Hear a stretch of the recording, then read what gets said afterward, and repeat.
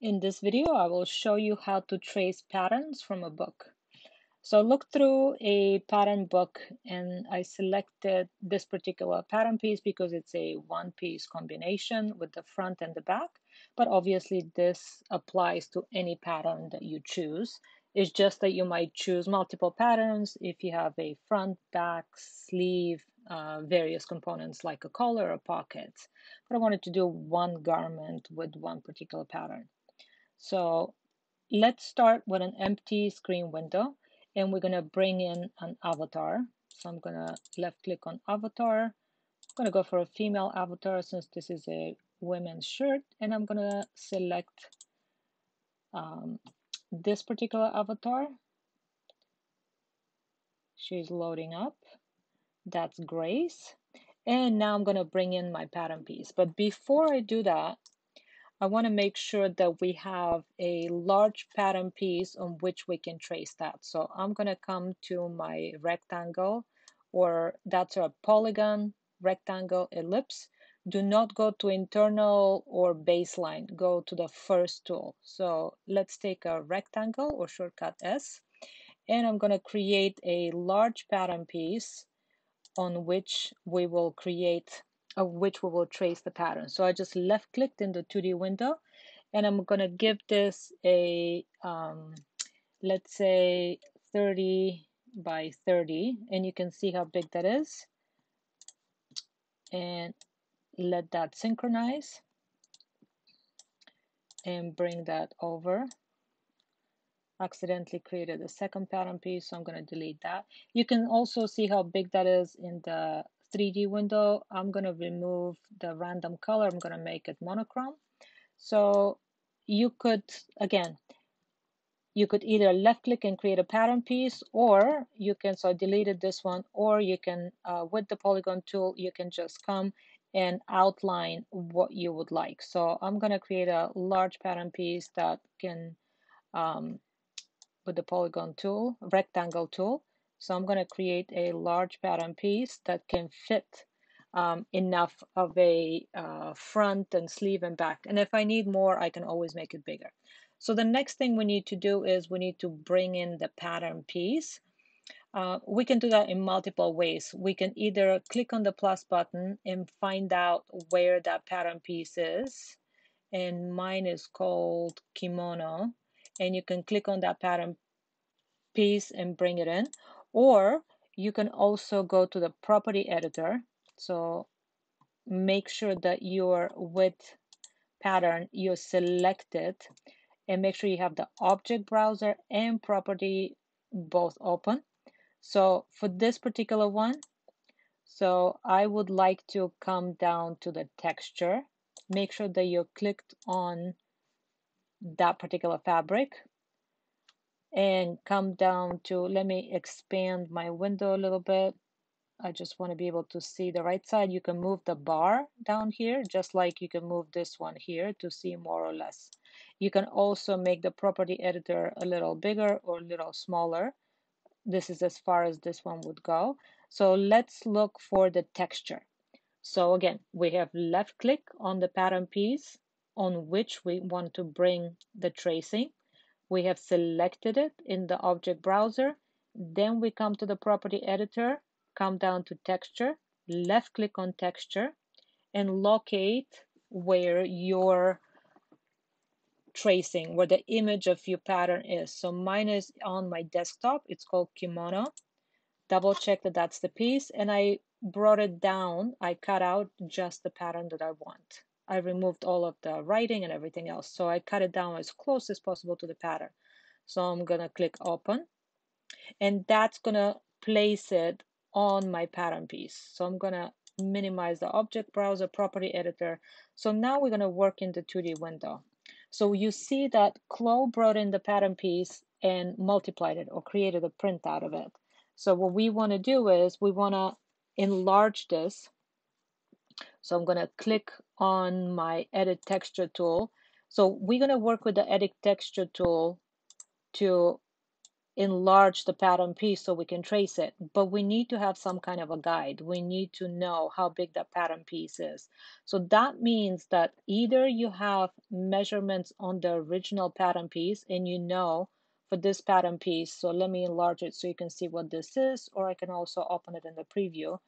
Either in the original pattern piece, you need to know exactly what's your either center back, center front, long length of the sleeve, length of the shoulder. You need at least one measurement that you can reference that will correspond to the avatar. So if you're working from your own measurements, then you need to have an avatar that has your measurements. If you're working with this basic avatar, as far as we know, this avatar is size 6.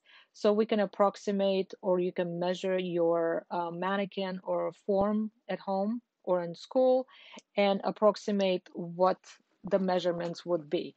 So let's say that I want to make sure that the length of the center front is particular measurement from the neck to the waistline. You could also measure yourself and figure out what that measurement is. So let's say for me, let's say I want my center front to be about 20 inches from neck down to the waistline. So that means that it will cover somewhere down to the hips.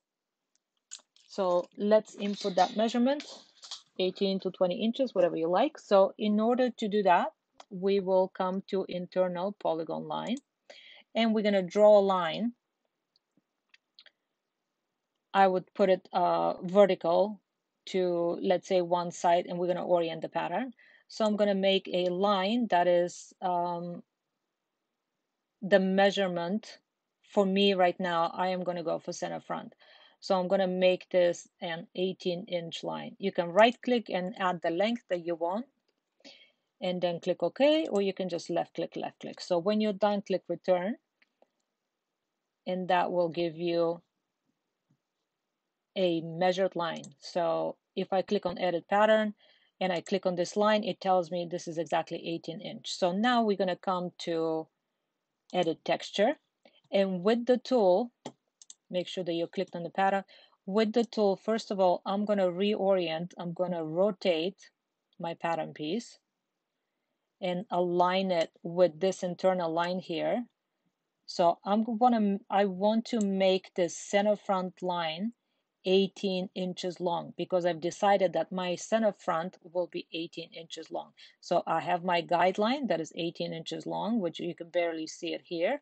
And I want to make sure that my pattern piece center front is 18 inches long. Okay, so I'm going to keep playing around with this until, first of all, I just aligned it to this line, and now I'm going to enlarge it, and I'm going to keep moving it and enlarging it until the center front line on this pattern piece is exactly 18 inches. So I keep trying to align it here, and that is my measuring guideline. So we're almost there. So a little bit smaller.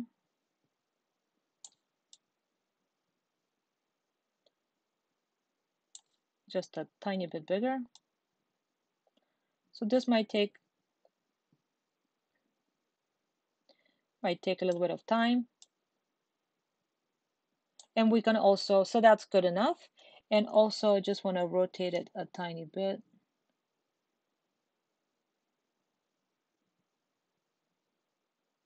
Okay, that's perfect. So now I know that my center front on this particular pattern piece is 18 inches. And now I don't need this line anymore. I can come and just delete this guideline, because that was just a guide for me. So I don't need that line anymore.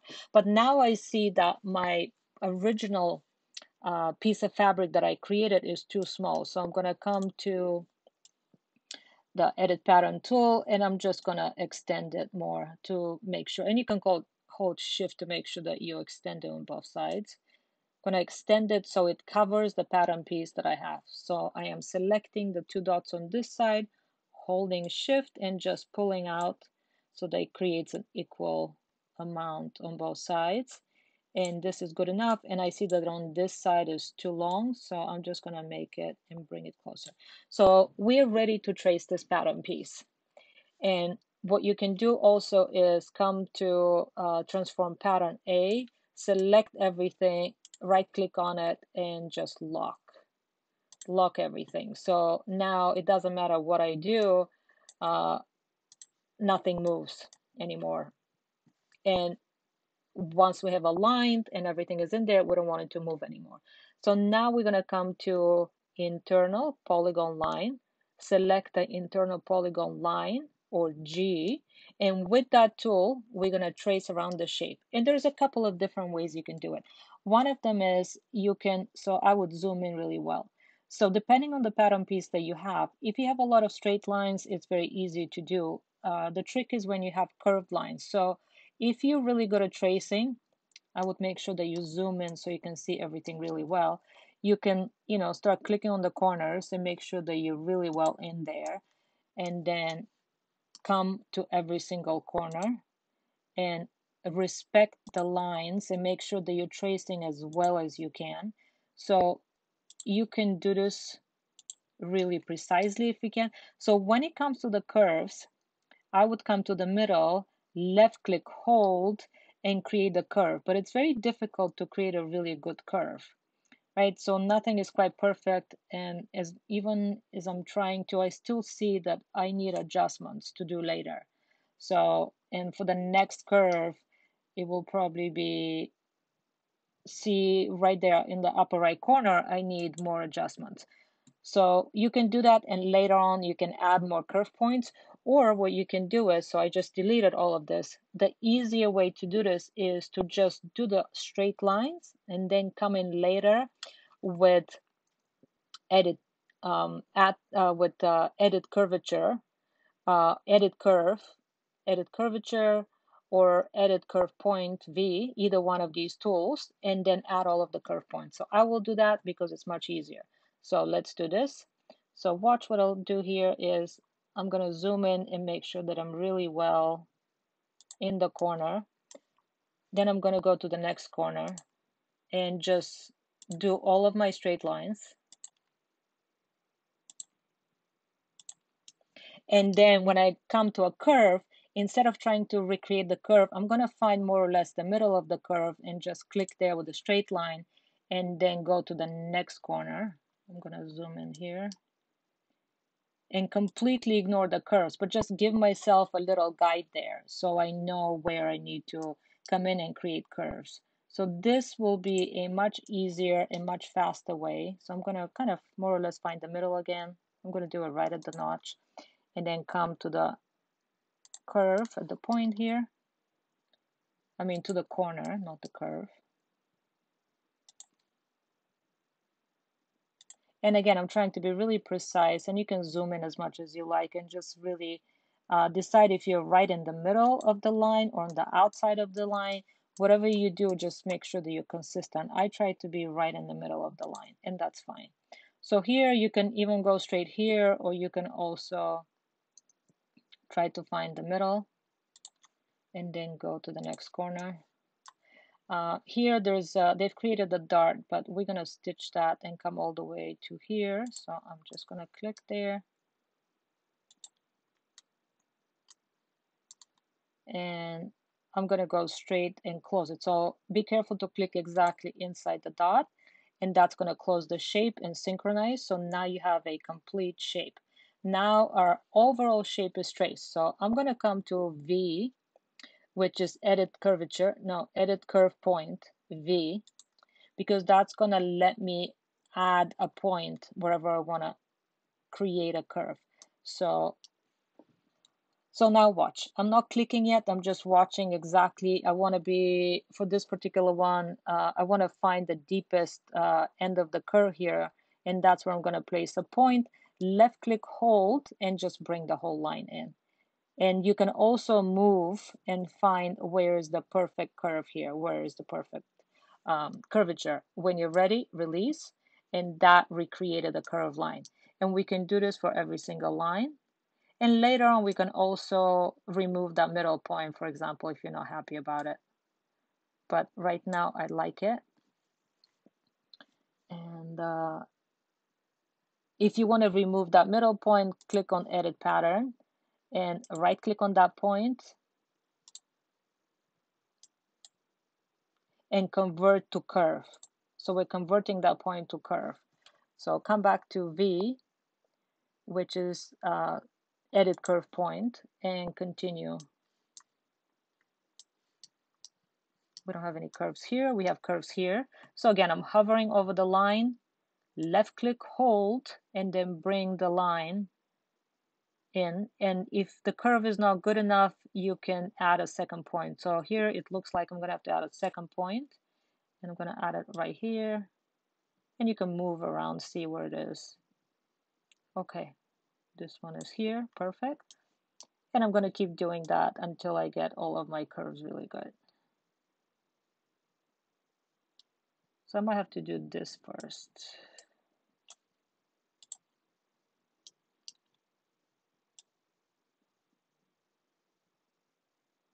And I put a point there that I want to remove in a second. Actually, I can move it. So I'm going to come to edit curve, to edit pattern, and just kind of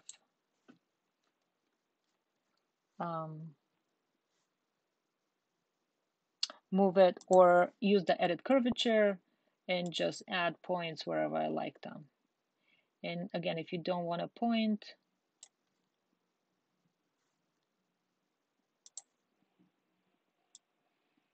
you can also work with edit curvature and just curve the whole line. And that will let you play with the whole segment. So playing with C and V, edit curve point and edit curvature, and eventually you will get the ideal shape that you like. And this one is still not perfect. I'm going to push it a little bit more. So this is much more in the middle of the black line, so I'm happy with that. And again, I'm going to come to edit curve point, or V.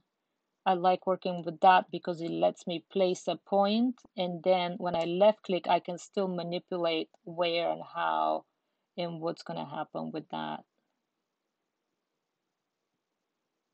So I'm going to put this one here and then the next one here.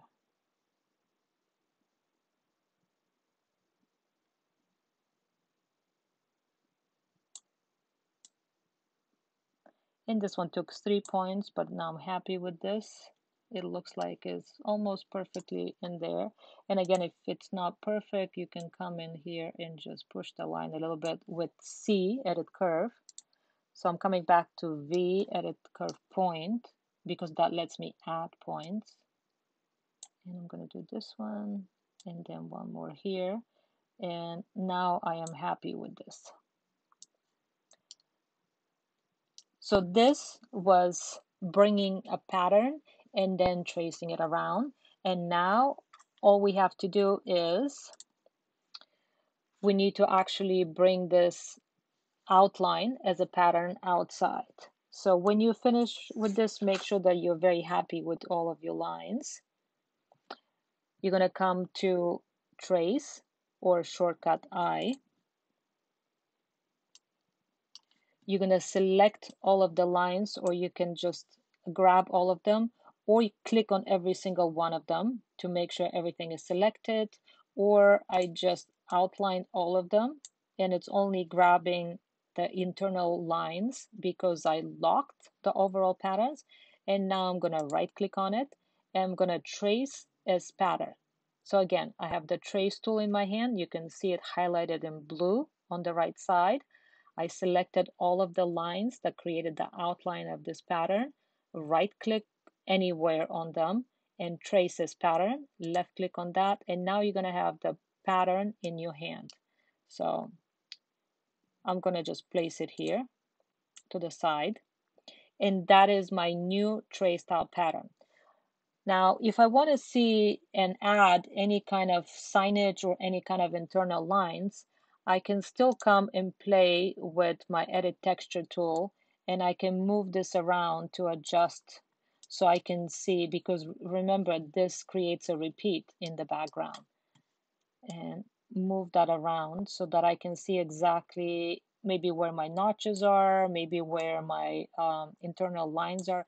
For example, if this line here was actually a stitch line, I can now come to my internal polygon line and create a internal line that connects pattern piece to pattern piece, and click return when you're done. And I can also split this into two different pattern pieces, or I can use this internal line, for example, to place some kind of pattern annotation on it. So for that, I would need to open property editor, select the internal line, make sure that that line is selected, and I can see my pattern annotation, so I can change this. So if this is a fold line, for example, I will choose the fold line symbol here. If this happens to be not a fold line, so with pattern symbol, I will come and I will delete that if I don't need any pattern symbols there. If that happens to be a cut line, I place my internal line, I'm going to right click on it and I'm going to cut it, right? And that's going to create two separate pattern pieces. So that's also a way to, if you have symmetric patterns or front and back, this will actually be much easier to simulate when I get to 3D, because this large open pattern, it'll be very difficult to drape over the avatar. So I'm actually going to leave this as two different pattern pieces. Another thing that I highly recommend that is proper to do with patterns, come to pattern annotation and come and name all of your patterns. So this one is front. I'm going to do it in capital letters. And then for the back piece,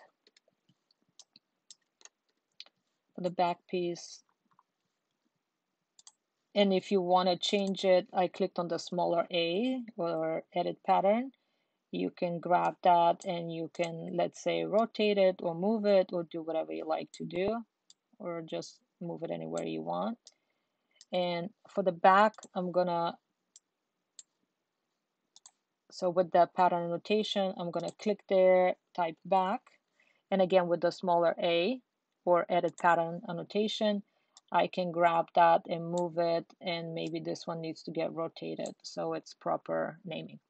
When you're done with this, you can also add all of your notches, for example.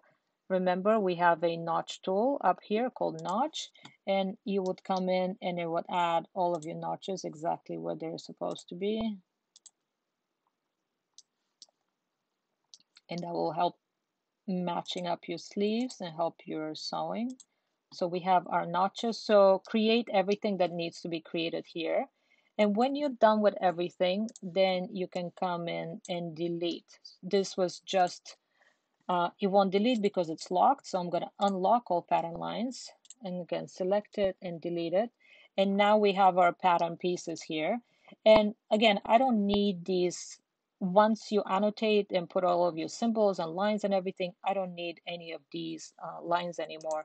So obviously, you can assign different fabric, but I don't have any other fabric here. Both of these have prints on them. So I'm going to come to fabric, left double click on that.